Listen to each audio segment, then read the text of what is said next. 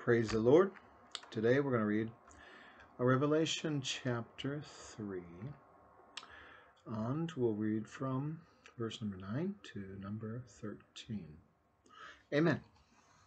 It says, Behold, I will make them of the synagogue of Satan, which say they are Jews and are not, but do lie. Behold, I will make them to come and worship before thy feet, and to know that I have loved thee. Because thou hast kept the word of my patience, I also will keep thee from the hour of temptation which shall come upon all the world to try them that dwell upon the earth. Behold, I come quickly. Hold that fast which thou hast, that no man take thy crown. Him that overcometh will I make a pillar in the temple of my God, and he shall go no more out, and I will write upon him the name of my God, and the name of the city of my God, which is New Jerusalem, which cometh down out of heaven from my God, and I will write upon him my new name. He that hath an ear, let him hear what the Spirit saith unto the churches. Amen. So in the 9th verse, again reading it, it says, Behold, I will make them of the synagogue of Satan, which say they are Jews and are not, but do lie. Behold, I will make them to come and worship before thy feet, and to know that I have loved thee. Here is something that is interesting from Jesus Christ. He refers to the synagogue of Satan, a synagogue which must have been in Philadelphia, and it must have been of the Jews. But Jesus also mentioned the same in Smyrna, the church there. In the city there was a synagogue, and he mentioned that it was a synagogue of Satan as well. They had stated, the Lord said, that they were Jews. However, they only lie, according to Jesus. Here the idea is probably spiritual, in that the ones who are saying that they are Jews may be only physical speaking, but according to the Spirit of God, they are not spiritually good. Further, when he states that they are the synagogue of Satan, it may refer to the influence that Satan had over the people of the synagogue, which was not of the Spirit of God, but rather Jesus is one who looks beyond that and sees who is the one who is giving the influence. Thus, Jesus was looking at the Jews of that synagogue as having been influenced by Satan.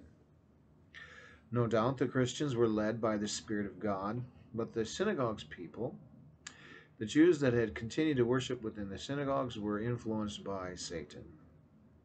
And that probably to persecute the Christians, any Jews that had come to worship Jesus Christ in the church at Philadelphia.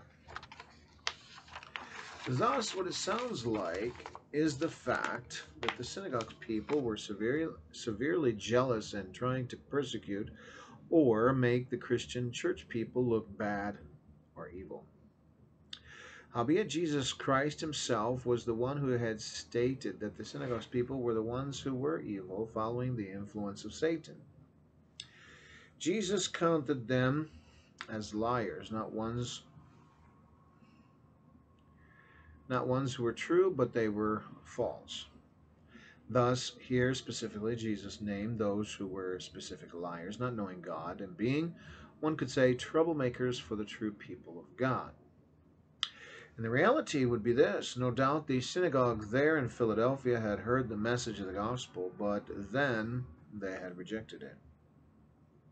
Since they had rejected the message of the gospel, it put them into more peril in judgment.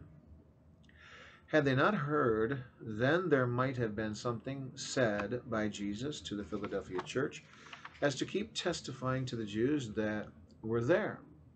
Howbeit, since Jesus named them the synagogue of Satan, it follows that they had rejected the gospel message of Jesus Christ.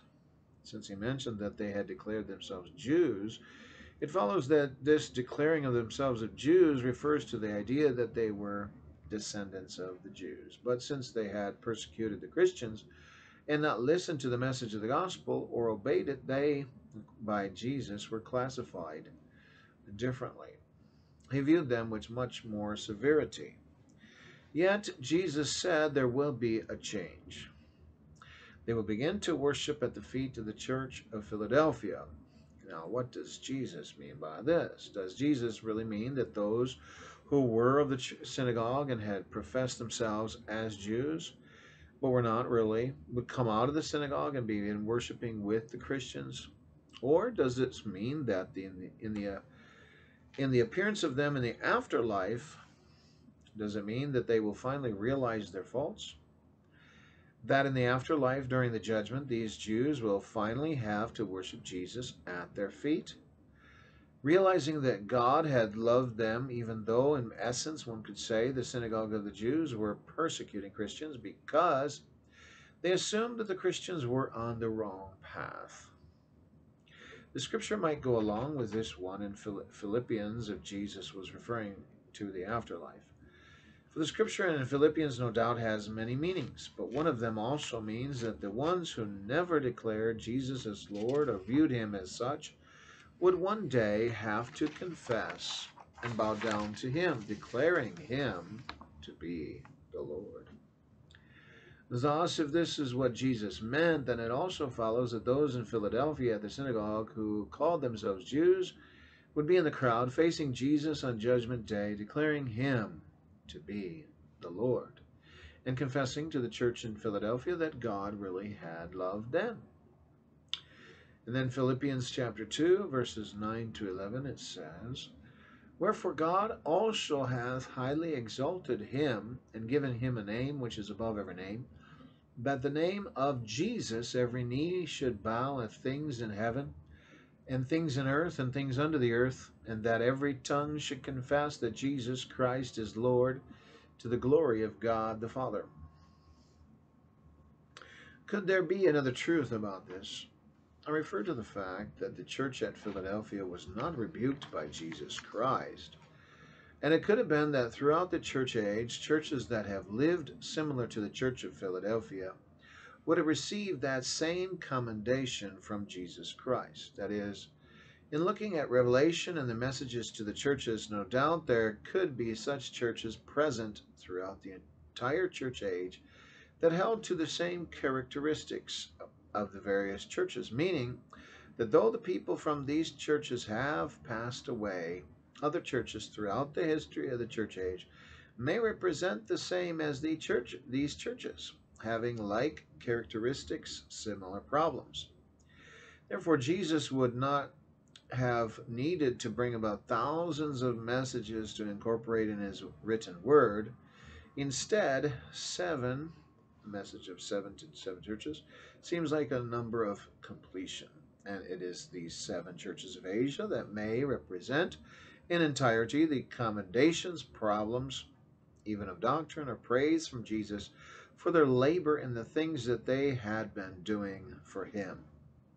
Thus, this church represents not just itself, but it represents other churches throughout the history of the church age. Because of the conditions of government, also the government might have had an effect upon the churches to the extent that the government, a means of force, could have brought persecution to the church.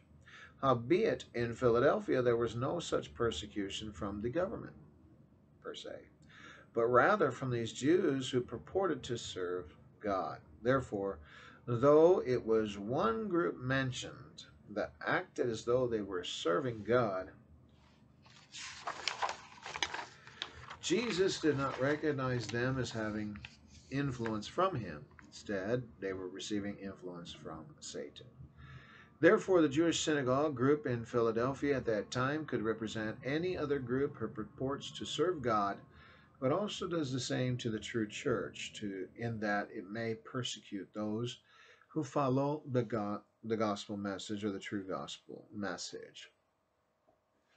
In verse number 10 it says, "Because thou hast kept the word of my patience, I also will keep thee from the hour of temptation, which shall come upon all the world to try them that dwell upon the earth." There are certain beliefs as to what will happen to the church when the tribulation begins. Some have the belief the church will be raptured before the tribulation begins. Some have the belief that the church will be raptured before the tribulation starts. Others believe the church might go through it part way, and others might believe that it will go through the entirety of the tribulation period.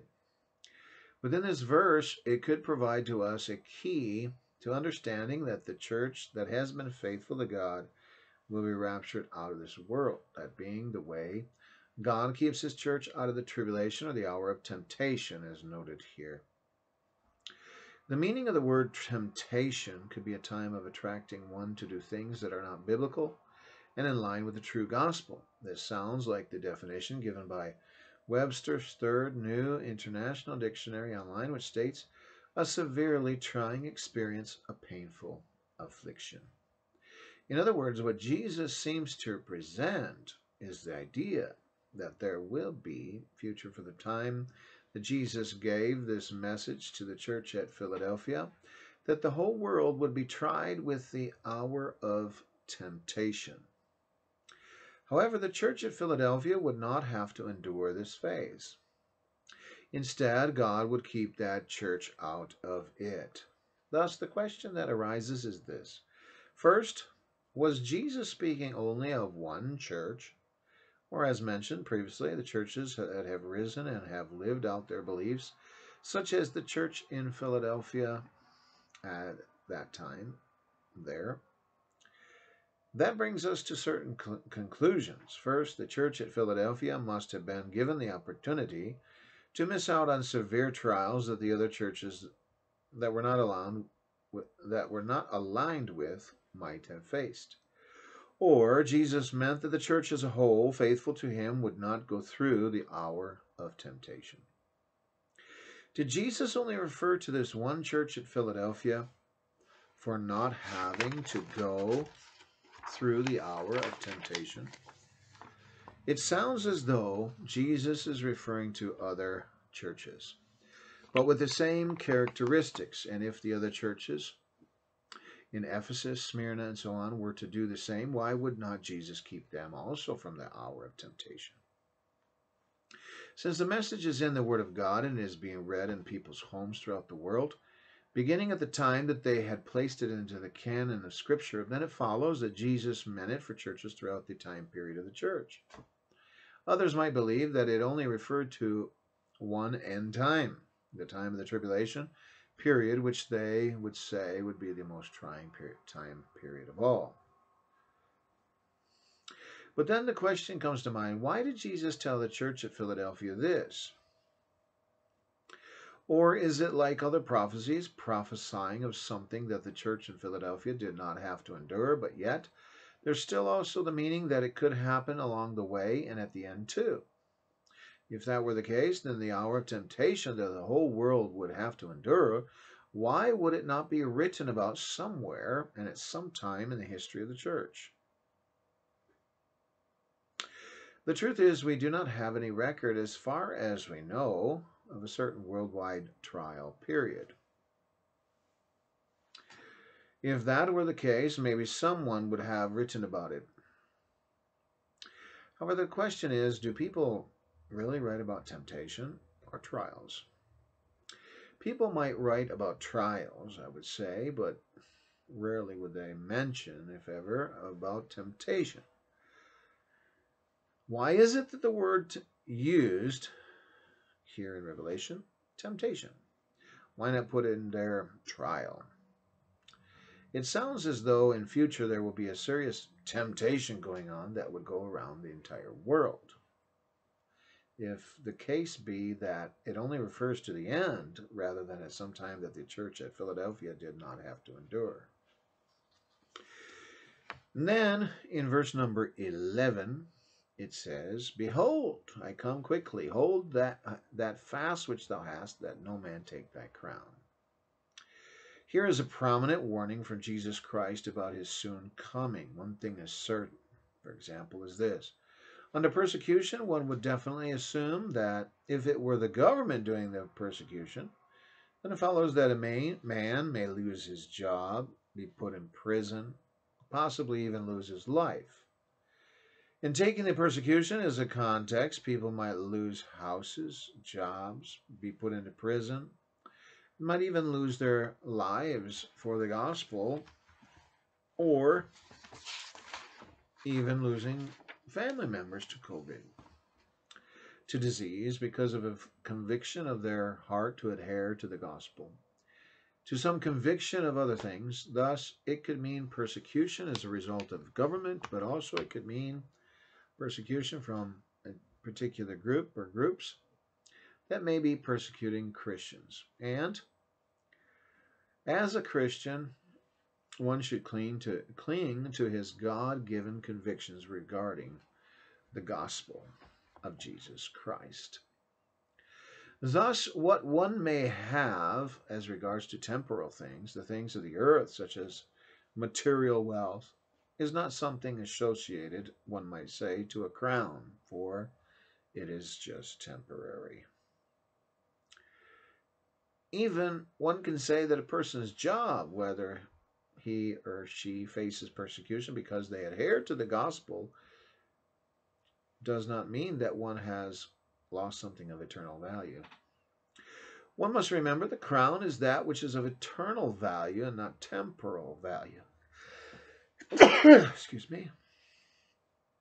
That said, for example, if one remains faithful to Jesus through extenuating circumstances and losing one's family by being faithful to the Word of God, when other family members may not, this does not mean that one has lost his crown. For being faithful to Jesus, first of all, brings a reward, but one has to consider the idea of not replacing one's eternal reward for that which is temporary.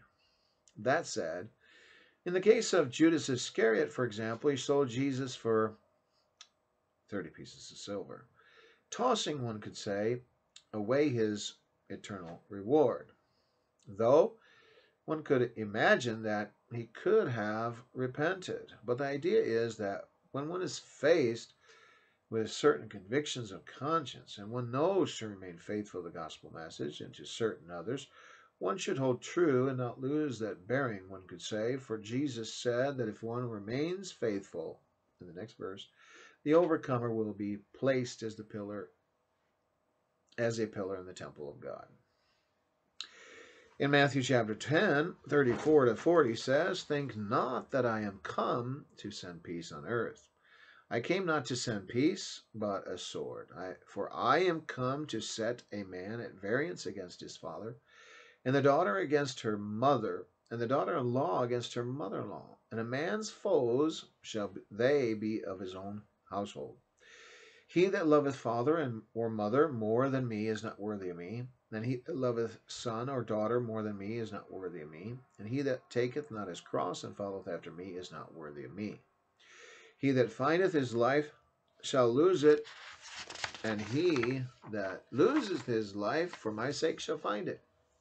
He that receiveth you receiveth me, and he that receiveth me receiveth him that sent me."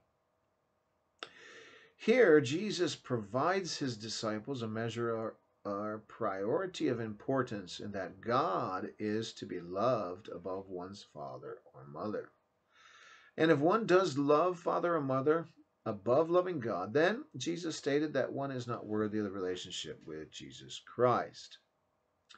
Further, Jesus mentions that one must take up his cross and follow after Jesus, not finding his life, but losing it for the purpose of Jesus. Life in this context sounds like this definition from Webster's Third World New International Dictionary Unabridged: the earthly state of human existence as distinguished from the spiritual state. In other words, the state of this life being of utmost importance, and not the spiritual state or spiritual life being important. Life might also be a principal basis for enjoyment that one has found. To give that up and follow Jesus Christ and doing his will first and foremost, that sounds like one is giving up his life and attending to spiritual things that are of most concern. In Matthew chapter 19, verse number 27, it says, Then answered Peter and said unto him, Behold, we have forsaken all, and followed thee. What shall we have therefore? And Jesus said unto them, Verily I say unto you, that ye which have followed me in the regeneration, when the Son of Man shall sit on the throne of his glory, ye also shall sit upon 12 thrones, judging the 12 tribes of Israel. And every one that hath forsaken houses, or brethren, or sisters, or father, or mother, or wife, or children, or lands, for my name's sake, shall receive 100-fold, and shall inherit everlasting life. But many that are first shall be last, and the last shall be first. To forsake, according to Webster's Third New International Dictionary and Abridged, means to renounce or surrender, or to quit or leave entirely. Doing this would be for the sake of the gospel, and Jesus said that one would get an inheritance of eternal life and receive 100-fold.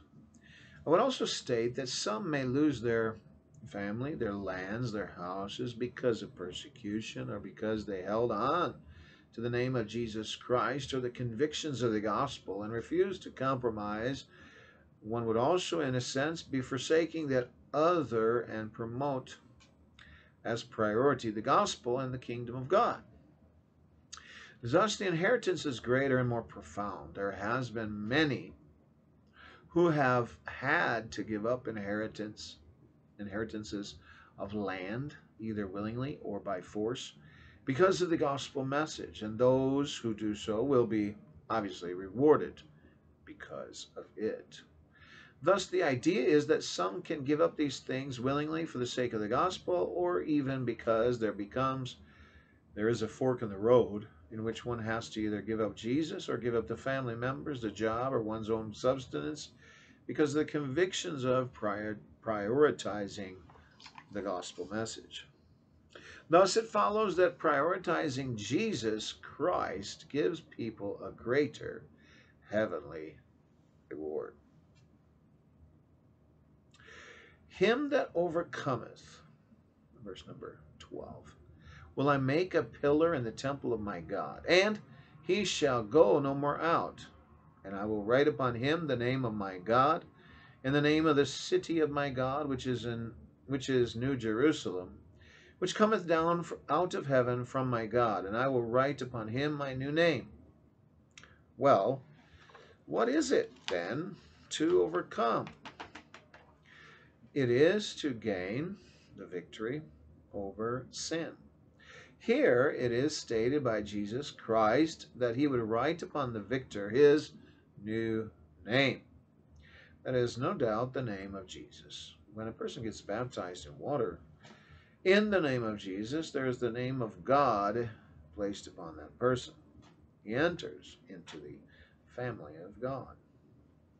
And then finally, in verse number 13, it says, He that hath an ear, let him hear what the Spirit saith unto the churches. Now here, we're talking about a message that came from Jesus Christ.